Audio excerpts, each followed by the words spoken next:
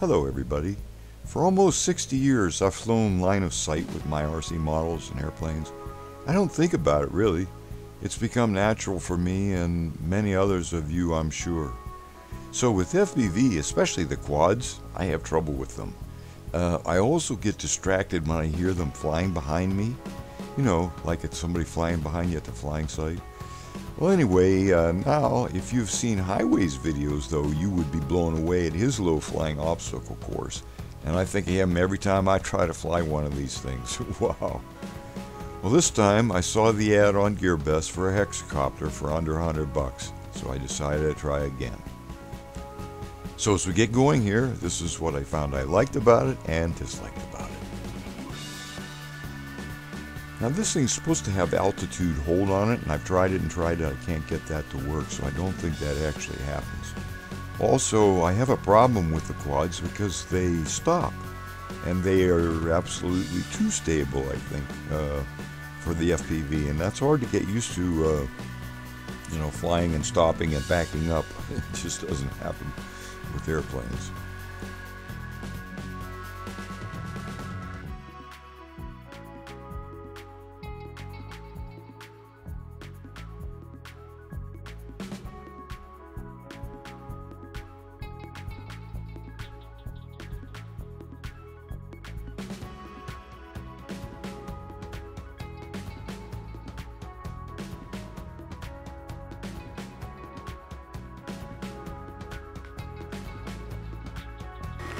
This is the speed button. 1, 2, 3. 1, 1, 2. That's high speed. I'm going to fly it in that. You can use the battery from the Alien. It's 780 milliamp. This is 800 in here. It's good to have two batteries because the 3-bladed prop uses a lot. And this, when spinning, is also a pretty heavy wind resistance. I think this is a little overkill. You know, 2-bladed or 1-bladed would be better. But there's your size comparisons.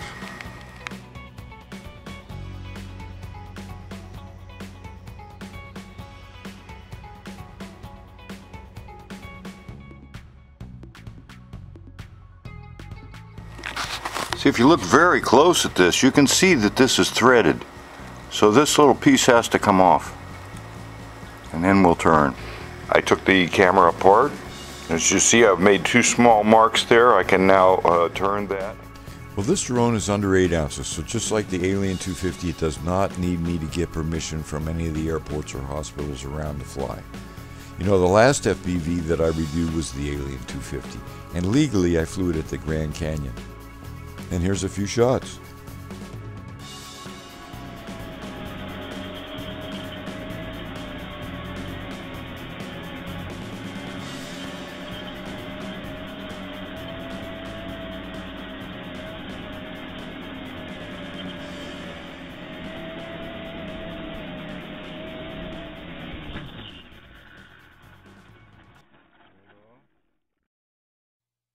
What you want to try is the headless mode and the auto return. When you push that down, it's supposed to auto return, so we're going to find out. Alright, they say this thing can be thrown into the air too, so let's find out if that happens.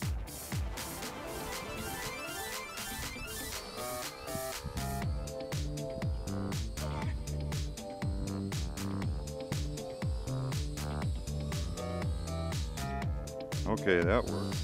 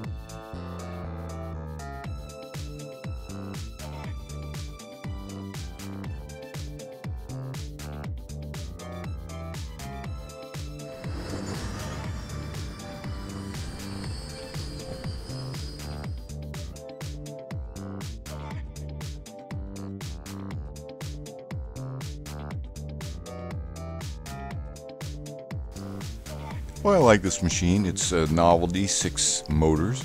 But, you know, some of the things, you know, to charge this 800 milliamp battery, you'd need at least a 500 milliamp charger to charge it in an hour and a half. So get some extra batteries. Otherwise, you can fly about 5 minutes every 1.5 hours, and that's what it takes to charge. 6 motors with a heavy lift, 3 bladed props continue to that heavy load and why the battery goes down.